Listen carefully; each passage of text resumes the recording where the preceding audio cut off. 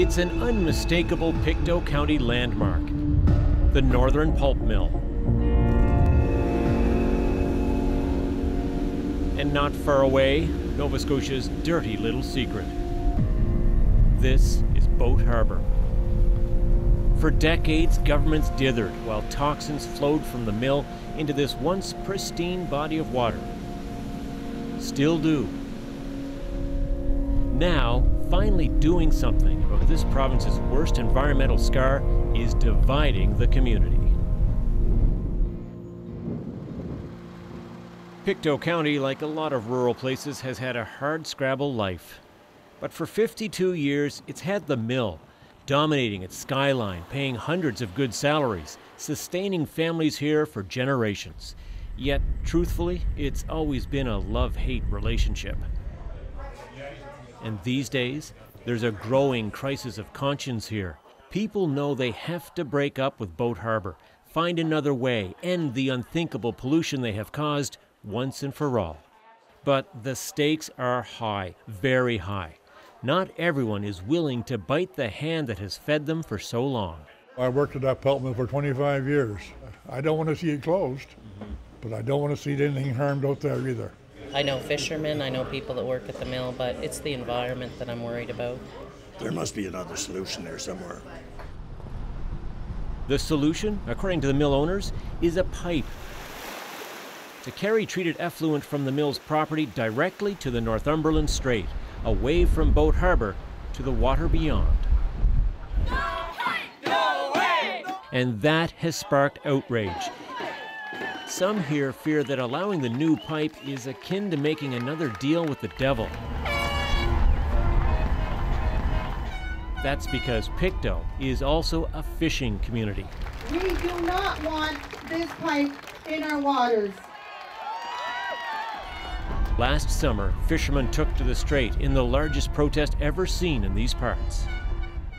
Ben Anderson, a fifth-generation lobster fisherman, was part of that protest. He fears for his livelihood, the same way the mill workers fear for theirs. How much of your life do you have riding on the health of the Northumberland Strait? Everything. Pretty well. House, the gear, boats, everything, day in and day out income. I live basically off what I make per trap. If I catch no lobsters, I make no money. And it goes for pretty well everybody else that's in the same ballpark. There'll be a lot of angry people. A lot of angry people. But fishermen here have a fierce ally, the Mi'kmaq First Nations. And the children that spoke today, we do this for you. We're gonna stand For Pictou Landing First Nations Chief Andrea Paul, Boat Harbor is personal. Whatever the solution for the effluent, closing Boat Harbor is about righting a historical wrong against her people. I definitely think it was environmental racism, and they had no regard for the people that lived around the area. It wasn't doing anything, just existing. No one is using it, they said. Let's dump the effluent there. In the 60s, the province used the Indian Act to take, some say swindle, the land from the Mi'kmaq. The deal was the mill owners would only build in Pictou County if they had a place to dump their effluent. The government of the day, desperate for jobs, assumed all responsibility for the environmental damage and let the company pollute Boat Harbor. This is the outlet from Boat Harbor, and this is what's going into the sea. Pictou Landing First Nation was promised there would be no impact. But days after the effluent entered Boat Harbor, all the fish were dead. You hear the stories of the people going down to gather their fish, and the fish are they're all up in the surface, and they're gulping, and they talk about they can just go in and scoop them up. How painful that must have been. Incredibly, for years, governments of all political stripes defended the darkened water and the dirty foam. We have in Nova Scotia brownish waters naturally. It's called good Nova Scotia bog water. Now, shamed by it all, Nova Scotia Premier Stephen McNeil vows to do what other political leaders promised and failed to deliver on: close Boat Harbour for good. Well, quite frankly, it's unacceptable that in the 1960s that Boat Harbour was put there because it's next to an Aboriginal community. This may have been acceptable to create Boat Harbour in the 60s. It's not okay today. Well, we gave them 5 years. And I've been very clear about that, that on January 31st, 2020 is our deadline. That's less than a year away, and the mill is still a long way from having an acceptable solution for its effluent. The reality is stark.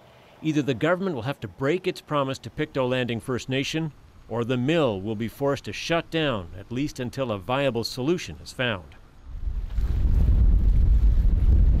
And as that reality sinks in, tension rises.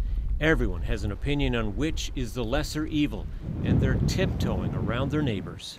Just ask Jack Fraser, a former mill worker. You can feel the tension when you're walking around. You're picking your words, and I'm nervous that there's going to be something happen, like somebody's going to get killed or something over foolishness. And here's why the mill is so important to so many. Each year, 42,000 truckloads of wood chips, bark, and round wood is sold to this pulp mill from sawmills and woodlots all over. If Northern Pulp closes, the fear is the forest industry would falter. You know, people are saying, oh, it's only the 300 jobs at the mill. No, it's not. It's 11,000, 12,000 plus jobs. You know, the people that sell tires, sell gasoline, sell building supplies. Like, it's widespread, boy. What do you see when you look at this? What do you see? Yeah, I see the effluent from the mill being treated to the point where it passes all effluent regulations. Walking around Boat Harbour, Northern Pulp's Mike Wilson points out there isn't a bleached kraft pulp mill on the planet that doesn't have an effluent pipe coming out of it. If you want white toilet paper, you have to deal with toxic effluent. He believes a new pipe into the Northumberland Strait will pass an environmental review. Trust the science, he says. You're probably used to this, but that's kind of taken my breath away, I gotta say. That's a strong smell. Again, this will all be on site. But is the water going to be any cleaner at the end of the day? It will be equivalent to what's going out now, which again meets the regulations. But here's the rub. The company is asking to keep Boat Harbour open another year so it can get its plan for a pipe in place. In other words, trust us, too. Problem is, trust has been pretty bruised up in Pictou County over the years, according to Ben Anderson. But what if the science says that's not the case, that it's okay to put a pipe in the Strait? I'd like to see the science to begin with that they talk about. Because would you believe it if it I don't said know. that? I honestly don't know, because they said science was good for Boat Harbour. So what kind of science is that? And it's void of life. So if that's the science we're looking at, I'm pretty skeptical in my own personal opinion. If a pipe was to pass a provincial environmental review, the Premier believes the fishery, forestry, and pulp industries could all coexist.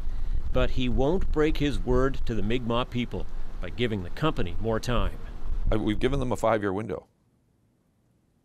You're not going to back down on that? Well, we've given them a 5-year window. Now, Chief Andrea Paul is upping the ante. It's not just about the pipe or Boat Harbour anymore. It's about the mill itself.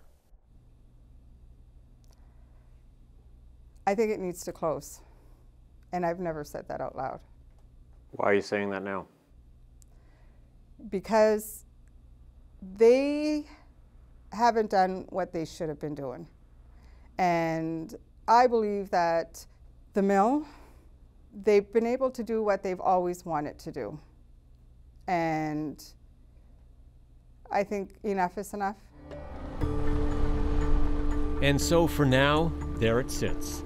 The mill still pouring waste into Boat Harbour, contaminated, discolored.